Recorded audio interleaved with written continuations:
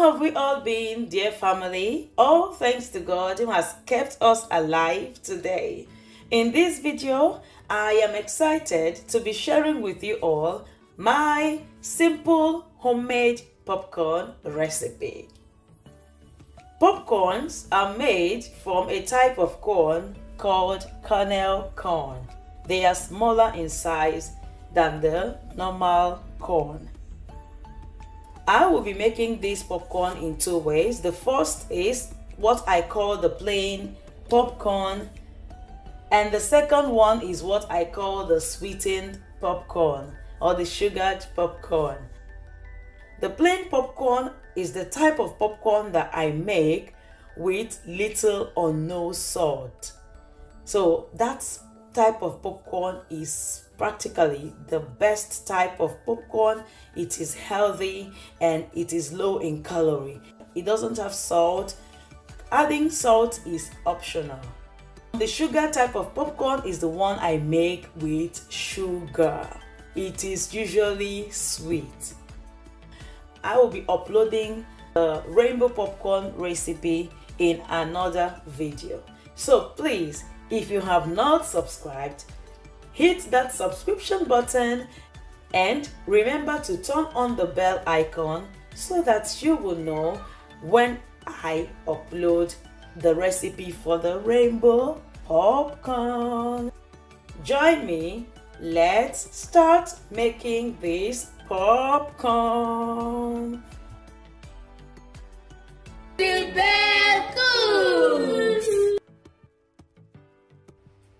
To make this popcorn, I will be using kernel corn, cooking oil. I am using sunflower oil, vanilla flavor that is optional, granulated sugar, salt.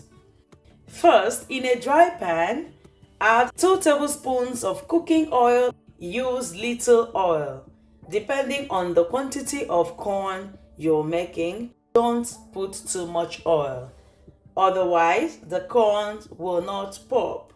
Feel free to use any type of oil of choice. You can use butter, you can use any cooking oil of choice. You can as well use coconut oil. You know, coconut oil gives that beautiful flavor to popcorns. That is the best oil to use when making popcorn. Half cup of kernel corn. Do not overcrowd the pot when pouring in the corn. It is always good to pour the corn to be in the same level with the bottom of the pan.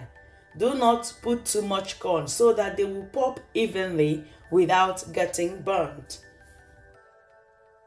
Add a drop of vanilla flavor.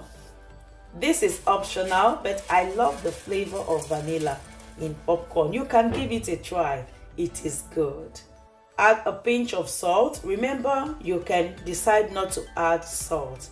Feel free to double this measurement or multiply this measurement if you are making popcorn in large quantity. I am starting first on a low heat. When you pour the kernel corn in the pot, it doesn't start popping immediately. It has to get to a certain temperature before it will start popping. Once I hear the first pop, I will increase the heat. And when the corn starts popping uncontrollably, like when I cannot count the number of pops per second, I will gently reduce the heat. Whenever you're making popcorn, it is advisable to be safe by using a well-covered pot or vessel. When I can only hear pop sounds, maybe 1 or 2 pop sounds in 10 seconds, I will turn off the heat.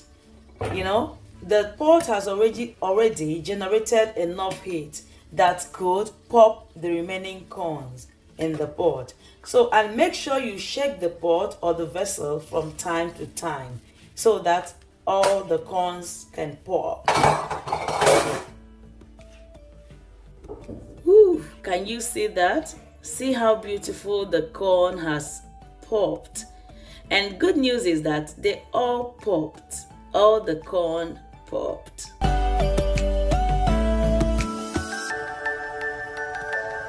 You can see how beautiful the popcorns are. Very beautiful. They all popped nicely. To make the sweetened popcorn, I will wipe off the pot with a kitchen paper towel. Wipe the pan. Then the same as we did for the plain popcorn, we are using same measurement and 2 tablespoons of sugar.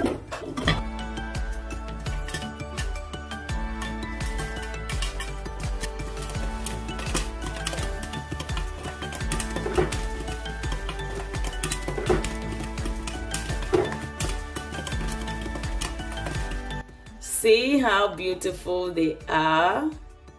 Popped so well, so nicely.